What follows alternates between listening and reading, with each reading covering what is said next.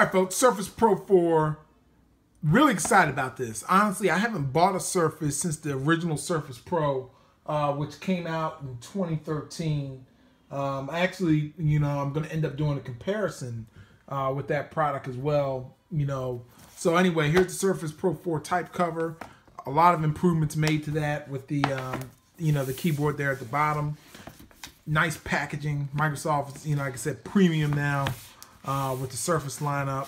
First time they've done their own PCs and tablets and so forth. This one is the Core i5 processor, 16 gig RAM, 256 SSD. So I'm curious to see how that performs. Like I said, packaging is honestly very similar to what they came out with Windows 8 about 3 years ago. So let's see what they got now. A lot of improvements have been made over that time span. So same, very nice packaging, very similar to the Surface Book packaging. Classic blue Microsoft. Looks very similar. It actually looks like the same exact adapter that comes with the Surface Book. So that's that. Very minimalistic packaging and design, which I like. Surface Pro 4 stuff, and then you got the same pen. Take that out. And let's just jump right on into it. So this thing is awesome. I can tell you right now, just by holding this thing, it's a very well-built device. A little bit bigger than the screen size in the Surface Pro 3. So you do have a built-in USB. You have the display port. You also have the Microsoft Connect adapter, to charge it. And then on the other side, you have your headphone jack. And then underneath, I believe, yeah, you'll have your micro SD card. So that's pretty much that. Go ahead and power this up. Very thin, lightweight design, as they always done with the Surface. This one's a little bit, I think it's like 12.3 inches or something like that. I have to double check the specs on that. Let me see if it's on the back of the box, actually. I know that it's a little bit bigger now because of the way they made the bezel. So, doesn't say, but I'll look that up. But yeah, that's pretty much that as far as the Surface. Let's look at the type cover. Now, this is what I'm excited about because truthfully, that's always been one of the more terrible things about the Surface has been the typing experience. The type cover I always felt was the best. They don't even make that touch cover anymore.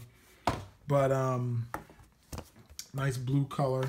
And what separates this, from other devices out there is really this type cover. So they've kind of refined it. They've gotten really good at it. They added last year magnets. So when you put it up like top there, it holds in pretty well. So you can type on it. Look at the keys are separated now, a lot better. Nice felt material here at the bottom. Also, it's a backlit keypad as well. So yeah, I'm going to go ahead and get this thing set up and we'll be back with some full impressions. Hey folks, Mark Johnson, Tech Snobs. Full review, Surface Pro 4. Now, this is Microsoft's latest Surface that's come out this year. First off, I'm jumping right into the hardware. Once again, this is high-level review. I'm not going to go into a lot of specs and benchmarks and all that crazy stuff. I'm just going to tell you how I've been using it and what I thought about it personally. Number one, the design is spectacular. I really love how thin this thing is. It's well made all around. This is I got 16 gig of RAM in it. I know I said I wouldn't do specs, but I will mention that. I did add 16 gig of RAM just because I could. You got your charging port there, USB display port, and then you also have your micro SD card slot there. So, nonetheless, I love this tablet in a sense. I love the feel of it. They've done so much better. I mean, I got the original Surface Pro. This is the one Microsoft came out with in 2013, February, and it's just drastically different. Much bigger, much more useful than this Gen 1 product. And that's just in about 2 years, maybe 20 months, something like that. A little more than, I say 30 months, I guess closer. But nonetheless, nice product. I've been using it. I like the hardware. This is where the problem comes in. The first day I got it, I did Windows updates and I had to re-image the whole thing. And that's just the reality of it. I had to re-image the whole thing. So even though, you know, I love the hardware, there's something with Windows 10, and I haven't had this problem on any other Windows 10 machine outside of this one and the Surface Book. Yes, there's been firmware updates. It's made certain things better. I used to scroll and got weird color issues. But, I mean, it's a nice tablet. I mean, it does all this cool stuff. You know, from a sense of it's a Windows laptop too. And it's just weird because it's like, it's not really the best tablet in the sense because it really doesn't have a whole lot of tablet apps. I mean, if you go into the Microsoft Store and you can find, you know, a good amount of things, but it's not like, it doesn't compare to something like an iPad or an Android tablet. I mean, those have a lot more tablet-based apps. So it's just weird because even using it like this, it feels a little more, it really doesn't come to life until you use this type cover. And this type cover is really much better. Glass trackpad. I mean, matter of fact, I'm gonna just show you how much progress they made. So if you look at the size of the trackpad on the original Surface, and then you look at it on this Surface Pro, I mean, it's night and day. It's crazy. So it's much better. Using it on your lap, it's okay. I mean, you can bend it back, so it's a lot better. It still has the magnets on here.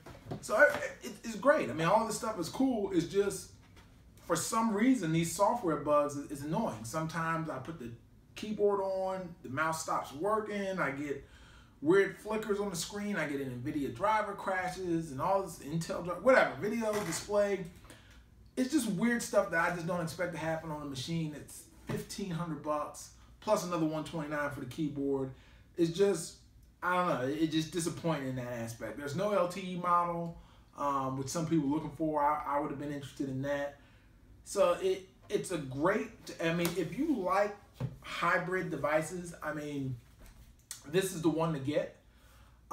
It's just be prepared. You may have some weird software bugs. And it's kind of like, I don't know, you know, I'm just at a point now in my life where I used to love that stuff. Like the tech snob in me is saying, hey, this has got more features than an iPad. You can do all this cool stuff. It's a real laptop, blah, blah, blah, blah.